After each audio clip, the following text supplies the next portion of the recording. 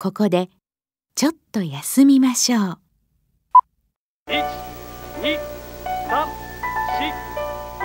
Everyone, let's say, is human. Everyone has the adaptability to be anything on the planet.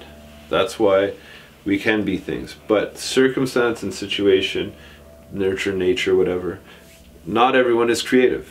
Not everyone is as, like, it's not a survival instinct. I could use creativity to live. Other people will use creativity and die. So I have to fight. So I have to be aggressive and I have to say you love my shit and fucking buy it. You know, and it's not bad because no fucking plumber ever said, no, you really need to buy this sink. Because when people need sinks, they fucking pay whatever it is they want for that sink. But people don't have this idea that they need art.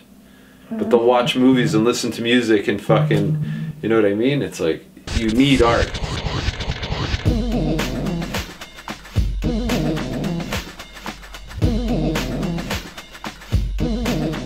I've had the luxury of witnessing a culture grow up around me and be in this culture and get to the point where I fucking hate what mass media has done to it. You know, like the act of actually painting on a wall was rebellious, you know, was the statement. I started like any other kid was painting, like with you know, putting tags up and blah blah blah, and then I was like, you know, like there's a fucking enough letters everywhere. You don't really, do you need another word somewhere? So then I just one day I just picked up a can and I drew a face. My first face was Pol Pot, where I cut his head in half, and it came out really well, and I was like, whoa, this is really, it was just easy for me. Once you get the reference, then you could go, like, I get my main essence, because I used to paint and I'd have to paint something in 10 minutes or less, way less, 5 minutes or whatever. So you have to get the essence of a face, the essence of the expression. You don't want someone to just be a face.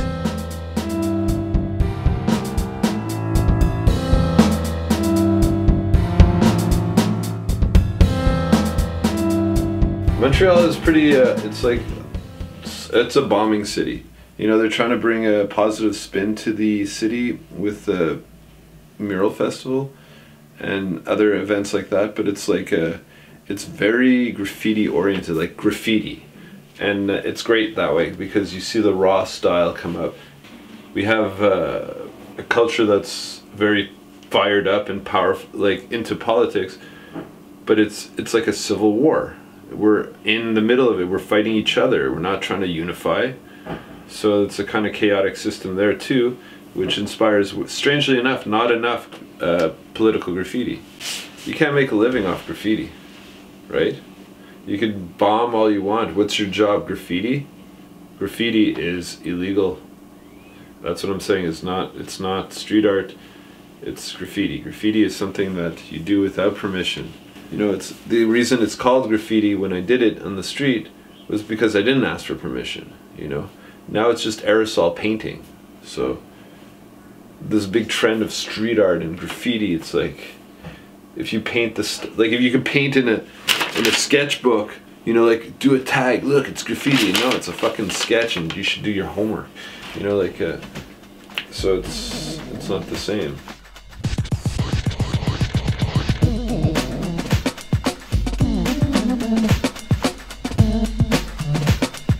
In my worldview, I think art and culture is the most important thing in the world. Because otherwise, imagine a world without it, you're just making money. But what are you going to spend it on if there was no art? Imagine there was no art. You'd be watching a TV with nothing on it.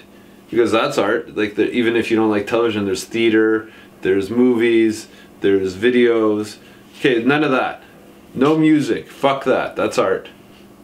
Nothing to look at. You just have to be in buildings. Creativity is also the highest form of being. Doesn't look to payment or reward as a function. You know, like most things you would say, like, oh, I'll do this job, I'll get money, I'll eat. I'll be like, I'll climb this rooftop and paint this wall. I might die, and no one might see it. Period, you know, that's it. Graffiti is a culture, graffiti is a style, and graffiti is a way of painting. You see my paintings, that's not graffiti. People say graffiti, and then I show them what I do, they're like, that's not really graffiti. Like, you know, I like graffiti. I don't really like graffiti, but I like what you do. I'm not an illustrator. I'm not a commercial artist. I'm an artist. If you don't like what I do, you can fuck off. And that's the way it goes. For example, if you were going to buy a BMW, you would never say, could I put another wheel on here? I think it would look good like this. Are you buying the fucking car or not? If you don't want a BMW, go buy something else and fuck off. You know what I mean? That's the argument. If you don't like my art, don't tell, like, I understand, I like your criticism, I want to hear everything you feel about it, I want to see what I'm conveying to you, but if you tell me to fucking change anything, I'm like, that's interesting, why don't you wear different shoes today? You know, like, fuck you. The reason people come to me and buy my art is because they like my art. There is enough art out there that if they don't like it, they don't have to come. You know, and I'm fine with that, because I have a breeding in the fact that for well over a decade, I would do art that didn't pay a cent. So I don't really care if you don't buy my art. You know, it's not the best business plan.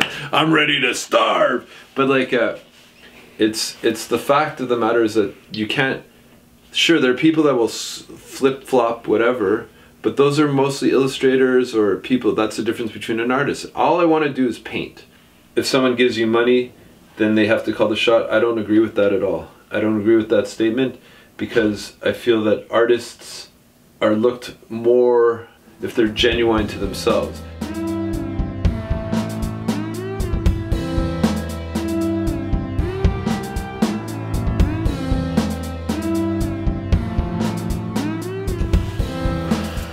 For any artist that's out there that's wondering like, oh, am I gonna survive? Am I gonna make it? You don't know.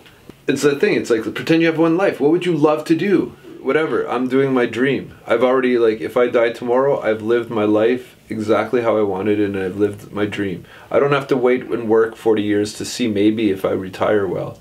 And because there's a bus with my name on it tomorrow that I don't know about, right?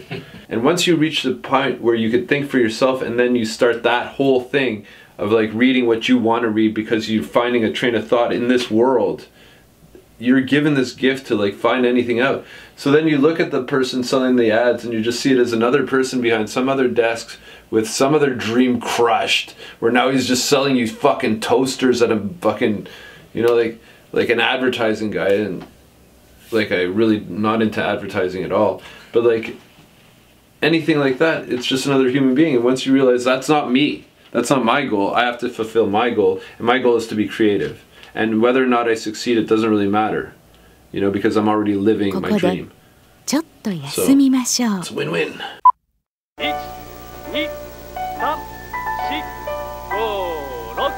But I don't know, it's a great life. In a nutshell, it's good. I'm happy now. That's it.